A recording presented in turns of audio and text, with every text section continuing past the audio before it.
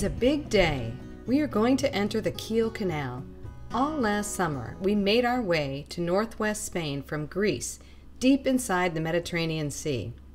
This summer, we have already traveled over 1,300 nautical miles to be on the doorstep of the Baltic Sea.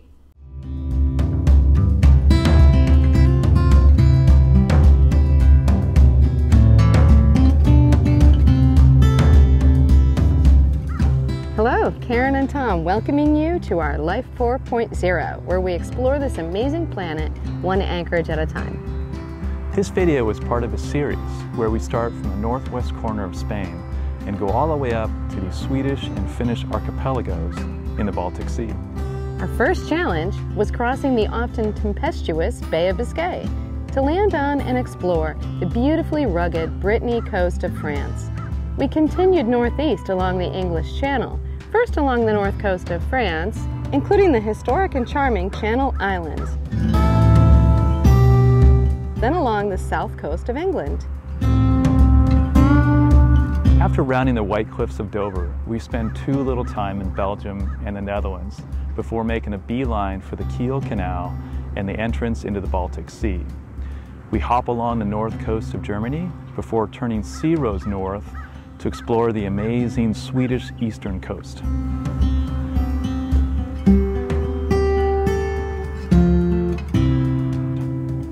Our furthest reaches found us in Turku and Hanko, Finland.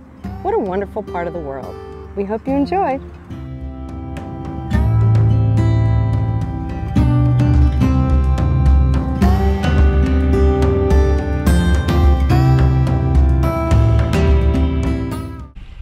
Busy channel area here. We got a little tanker coming through.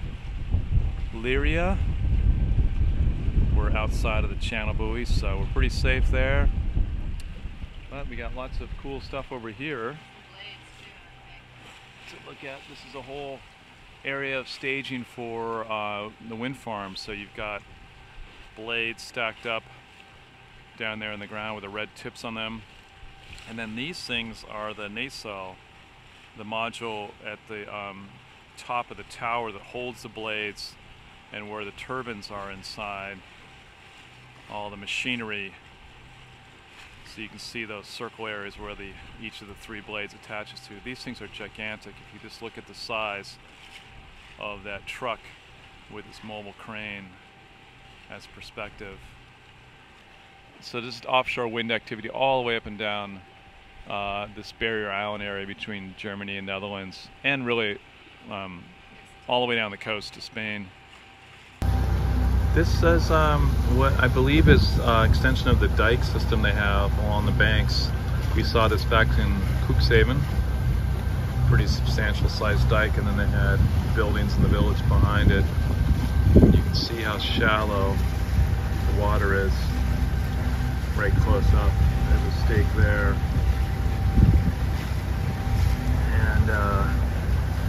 So mind your P's and Q's there. I will. And your fathoms. Yep. Oh, actually, that plant looks like that's where they build the nacelles right there. Wow. For the wind turbines. Good for Germany. Convenient, right there where they need to be loaded on the ship. Got a lot going on over here. We got a little, I don't know, it looks like a pilot boat, gray one, but there's a tug towing this old ship. Maybe it's broken down, and they were just given permission to cross over the channel here. It's super busy part of the River Elbe as ships get ready to go into the Kiel Canal right up here. And so this tug is pulling the ship, and they're going to go in along the side, and the other tug came right out right behind them, and there's a loose line on the stern of the ship being towed. So we're thinking that line there right on the stern is what this other tug's going to come into and grab that ship in order to help slow it down, so it doesn't, with momentum, doesn't just like override the tug that's pulling. Kind of complicated to, yeah, you can see the forward tug slowing down and the ship being towed, speeding up, so they could be easily overrun with that. So this other tug looks like it's standing by to assist. So we just called the raiders a little while ago to ask for when it's appropriate for us to cross this river and to get set up to go into the canal, and they gave us the buoy number 57 Alpha that we can leave from on this side. We're on the odd side of the channel, and we can go over to 60 and then wait there for clearance to go into the canal. Right here. This is where 57 Alpha, where we're allowed, given permission to cross over up into this area to wait for entrance into the canal.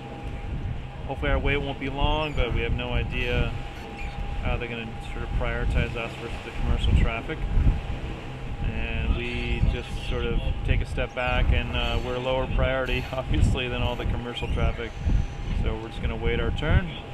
Just as we were approaching the lock waiting area, we saw another pleasure craft. This sailboat in front of us here moved quickly toward the lock.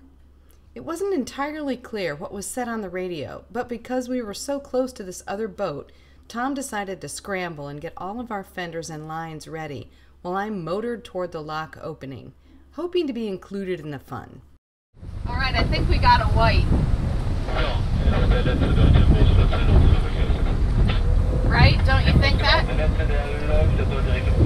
On the right? Yes, I would say that's a go. Yeah. There was already a large commercial tanker in the lock. We had heard that this was common practice, so we scooted inside and tied up.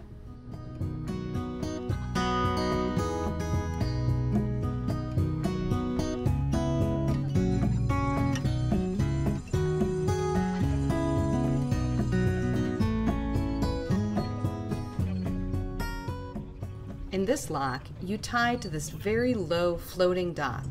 Since fenders also float, ours kept slipping up over the dock, so Tom had quite a job keeping our hull from scraping along the dock. The floating platform was so far down that Tom had to add our step to make getting on and off the boat a little easier. Soon the alarm sounds, indicating the lock doors are opening. Good morning.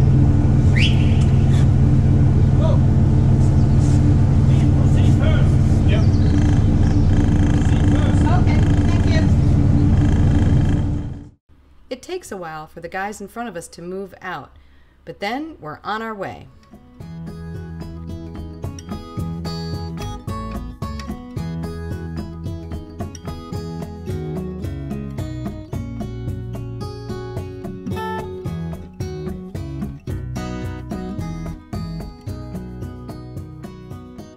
All right, we're in the Kiel Canal.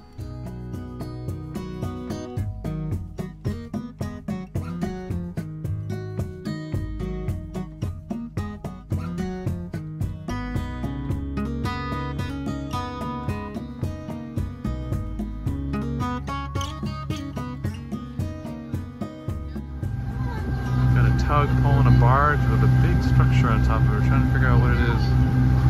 Almost like sections of a hull.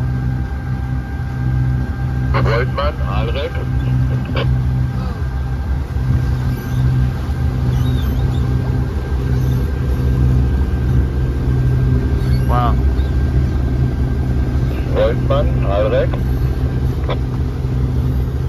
Yeah, I think you're right. I think it's a cross section of a ship. Because that one's tapered in. Wow.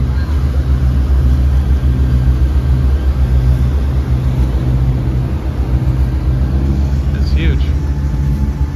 Oh, now you have a ship coming down too. So we thought this tug was related to this ship, but it's not. It's like a privately owned tug for like a tour. Wolfman. And this ship, all wrecked, was just calling them on 73. No answer. In the meantime, he's kind of shoved over a little bit, making us have a little narrower passage on this right side here.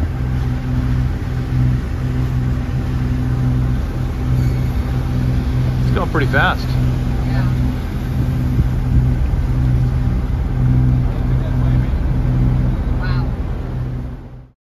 Also called the Nord-Ostsee Canal, this waterway is 98 kilometers long, and it was finished in 1895. An average of 250 nautical miles is saved by using this canal instead of going around Denmark's Jutland Peninsula. According to Wikipedia, the Kiel Canal is the busiest man-made waterway in the world, with an average of 100 ships passing through it every day. We could easily transit this in a single day, but we've heard the town of Rendsburg, 2/3 of the way through the canal, is a pleasant stopover, and this will allow us to meet up with our friend Pedro, who will be on board with us for a week. And this is the signal lights that they have along here. So there's a flashing, definitely flashing green on the bottom. And I don't know if it's a daylight, sunlight shown on the top. It looks like the top two are red. It'll be much more easy to read at nighttime. But we're going to take the green. Yeah, it looks like the green is the only thing flashing. The red must be the sun reflecting off the lenses there. The speed limit here is 15 kilometers per hour, so about, I don't know, 12 knots. Coming up to this bridge up here that you can see something hanging below it on the left-hand side. And this is one of the last like trolley bridges, trolleys that run below a bridge that exists in the world. So I'll find out more about it and I'll talk about it, but I just wanted to show it off here. All right, this trolley is moving. It's going across the bottom of the bridge. This bridge was opened in 1913 and was at the time the longest bridge in Germany, a title it held for 99 years. See our video description for links to more information. All right, it looks like they're going to wait for me since I'm cruising through here. This is Rendsburg. We're going to be staying in a different part of Rendsburg tonight, along a little offshoot off the canal.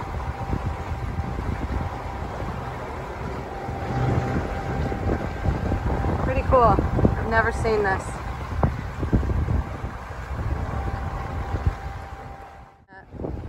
That's a ferry. It's pretty trippy. It's probably going to start going here in just a minute.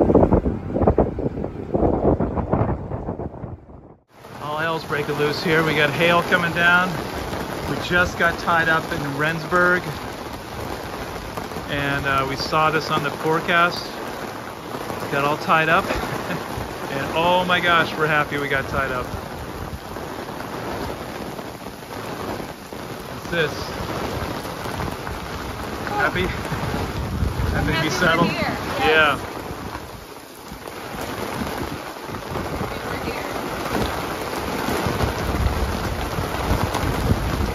We got the code 0 down, super fast. Don't have to worry about that anymore. Oh. An hour later, all was tranquil. So I'm in Rendsburg, and this elevated train track section up here is a big circle that raises the train up high enough to go across the bridge, the Kiel Canal, just beyond this area here. So quite an engineering feat there to get the train across the canal. And this street has to be the darling street of the town of Rendsburg. The little gem, these beautiful brick houses with all the detail in the front there, and a little tiny driveway for your little tiny European car. Get a sense of the height that they had to create for this bridge, railroad bridge, and all the towers to do that, to get up high enough. Back at the marina, it's just above the water level. So they do a big circle around through town to get enough height and over the canal. And there goes the train. It's like a local regional train going by up the bridge there. So we were just looking at this architecture, and everything is sort of a little gollywonkus, but it's pretty cool. Bricks are all at different patterns. The glass is really beautiful. And we noticed this Somebody put a windmill in this pattern of these bricks. Pretty cool. And these doors are beautiful. Look at the number of colors of paint on this door.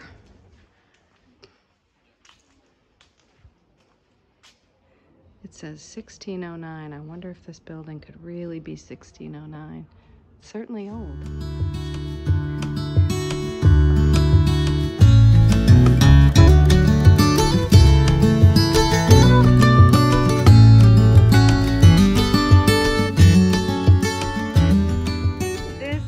The dock that you can tie to at the end of the canal, the Kiel Canal, and it has the kiosk that you can pay your tariff for going through the lock.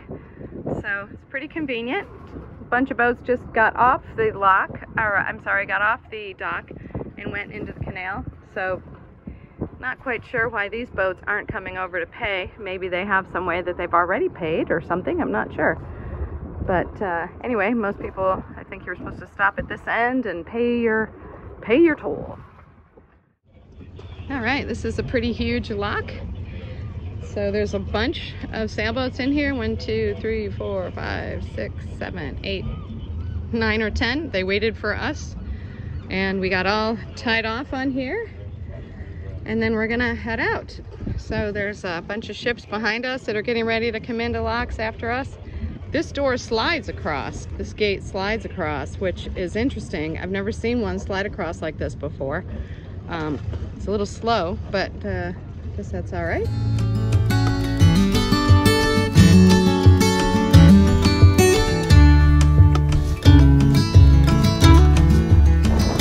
All right, so we just came through the Kiel Canal out into the Kiel fjord here. We're officially in the Baltic Sea.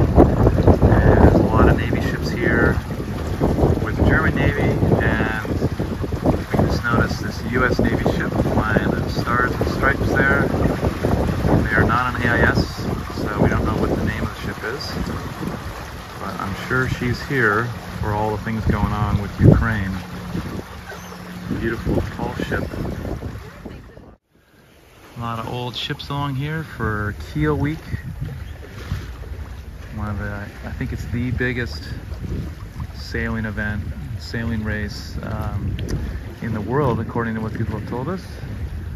So this is the last day of the event, and we get to experience a little bit of that. We sail back out of Kiel Fjord here. We secure a berth in the harbor of Lebeau and enjoy the shore attractions before calling it a night.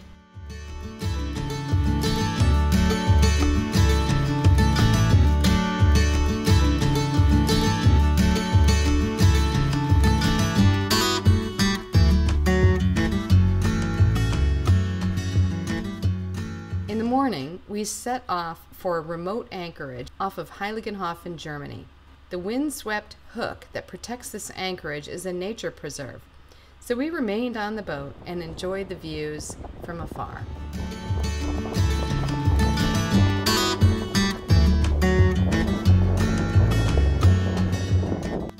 Thanks for watching.